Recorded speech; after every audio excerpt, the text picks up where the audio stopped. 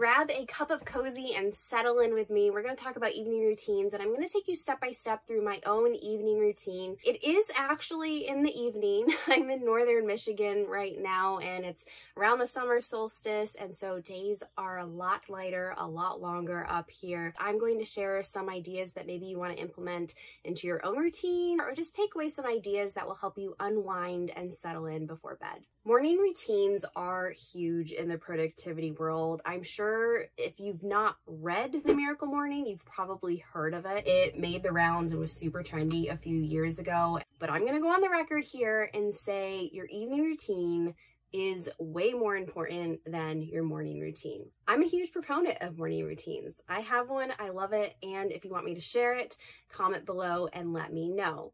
But when it comes to evening routines, they set up your morning for success. So if you have a really off evening, then it throws off your morning, which throws off your entire day, and the cycle continues. So if you're trying to establish a morning routine without success, I would say try establishing an evening routine first, because that's going to make the biggest difference. If you have struggled to practice or stick to an evening routine in the past, I have 2 tips for you to set you up for success. Number 1 is to make sure you're not cramming so much stuff into your evening routine. A lot of times, and I'm totally guilty of this, we watch other videos of evening routines, and what other people try, we think we have to implement that as well. Before we know it, we have a stack of 10 things that we want to do every single evening, and it's not sustainable. So pare it down. Be a minimalist when it comes to your evening routine, and make sure that the things that you are doing are a huge priority for you, and that there's not so much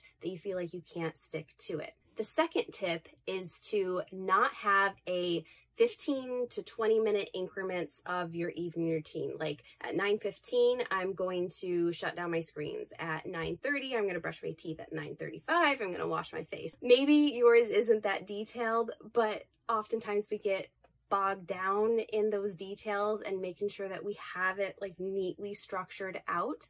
What I recommend is that you have a start time for your evening routine and then an end time, and then just an order of events in between that you can go through. So you know when you start, you know when you end, you know what you're doing in the middle, and you don't have to worry if you get off schedule and then that ends up making you want to just throw the routine completely out the window.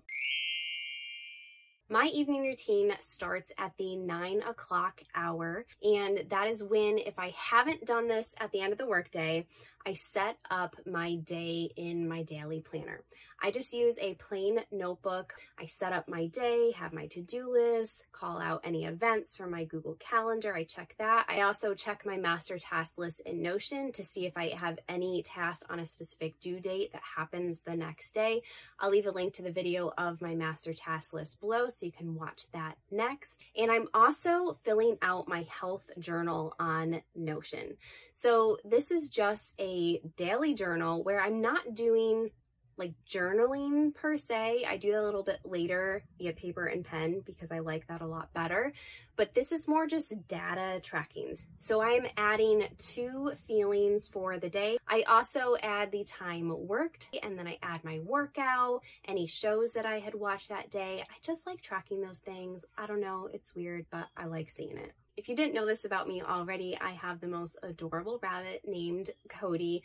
He's 8 years old, and he is just my little grumpy bun. And so next I just check his water dish and make sure that he has enough water for the evening.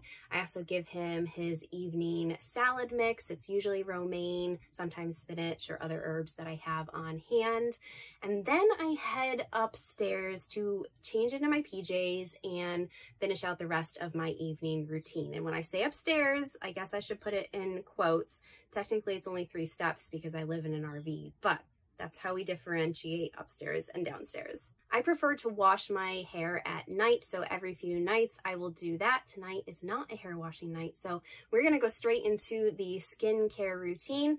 I just turned 36, and so it is more important now than ever to have a good skincare routine. The first thing I do is take off my makeup from the day, and I use this Clean It Zero cleansing balm. It smells amazing.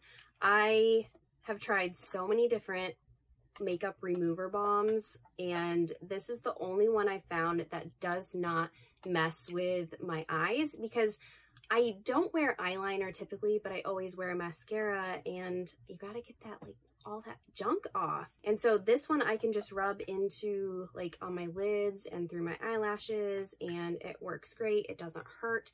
Definitely prefer a cleansing balm over a liquid remover. And then I follow it up with a double cleanse, because all the makeup gurus are like, you have to cleanse twice to make sure you get all that makeup off. I just use a Cetaphil Gentle Foaming Cleanser. Anything really for sensitive skin is what I prefer, and you can't go wrong with a brand that's dermatologist recommended, right? Isn't that what it says? Yeah, #1 dermatologist recommended.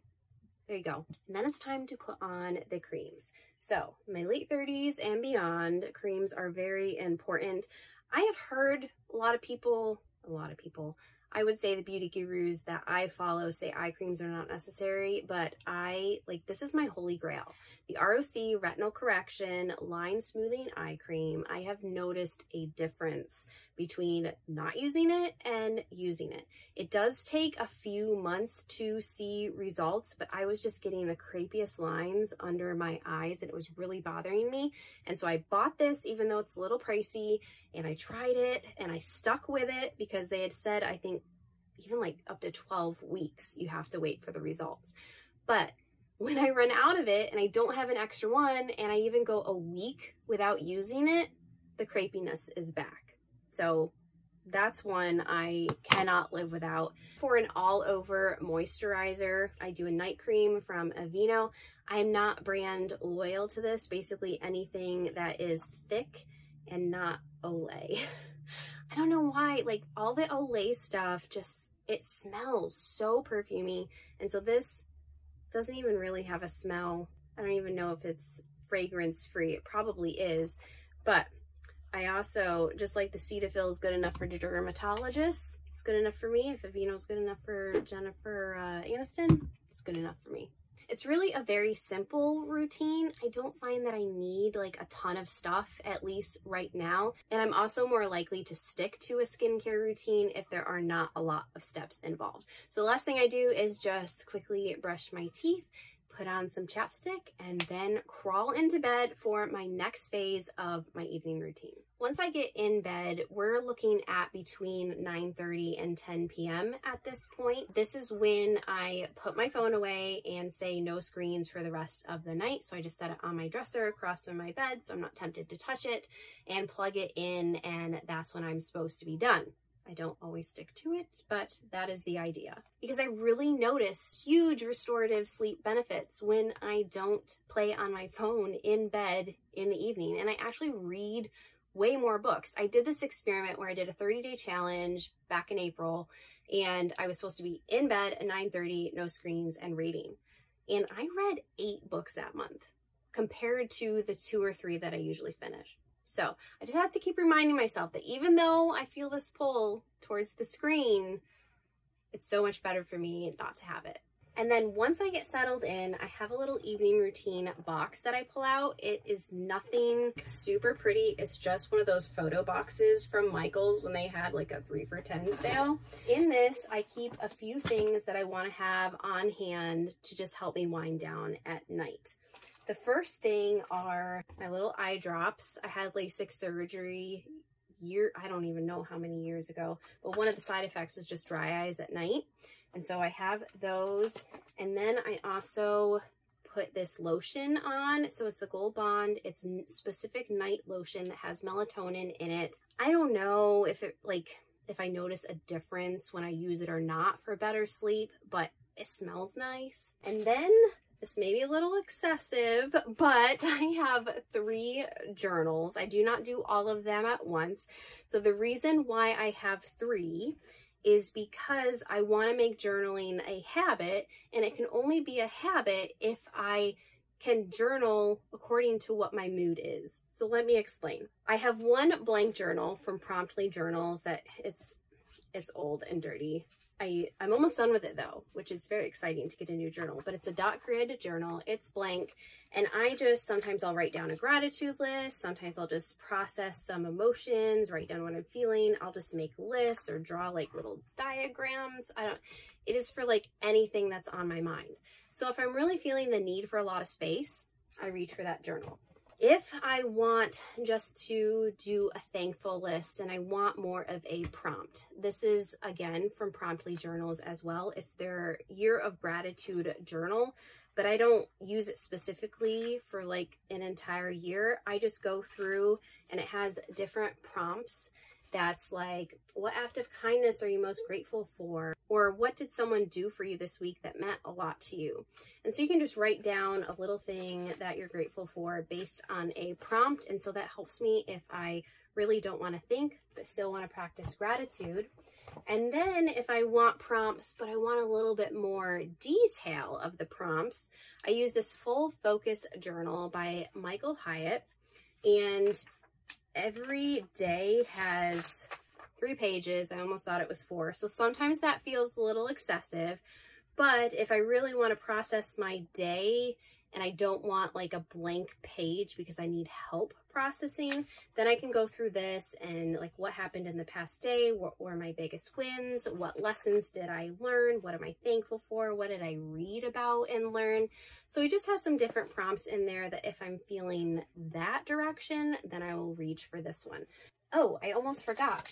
I have to show you my favorite pen. So it's the Papermate Ink Joy gel pen. I love, this one's purple.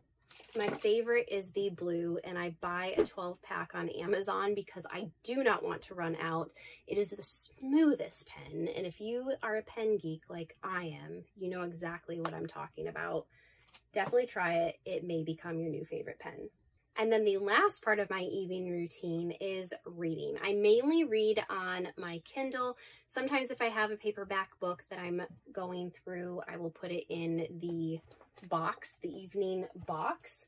But generally it's on Kindle because that's where I read fiction, and it's always fiction in the evening because I just need to escape and not think deeply about things. I subscribe to Kindle Unlimited, and if you're on the fence about it, I was too, but I find a lot of books through there. And I did a comparison through what did it cost for a year of Kindle Unlimited versus how many books that I read from Kindle Unlimited. I kept track of all that, and it was worth it. So they have so many books to read on there. And then I also supplement if it's not on Kindle Unlimited. Usually I can find it at the library, and I use the Libby app attached with my library card. I usually read until about 10:30 at night. That's when I like to have the lights out. And usually I'm feeling pretty groggy at that point. So reading just helps me, again, unwind and get into that sleepy state mode. However, if I am not super sleepy yet, but I'm kind of tired of reading, and I know I should turn out the lights and go to sleep, but I don't feel like I can, then I will grab my phone. Now, hear me out. I'll grab my phone and then I'll just turn on a podcast and play that, like a 20 to 30 minute podcast. Usually it takes about 30 minutes for me to just listen and start to feel again that groggy phase. And then it just either ends and I'm asleep. And I don't listen to things that like business podcasts or anything. Absolutely not, because I don't need to be thinking of new business ideas when I'm trying to go to sleep. And so that just helps me again, settle my brain down so it's not swirling with all these thoughts. Because the last thing I want to do is lay there and just be thinking of all the things I should be doing because I can't fall asleep. Anyway, I hope that was interesting. Ow, my hip popped. I hope that was interesting for you to hear.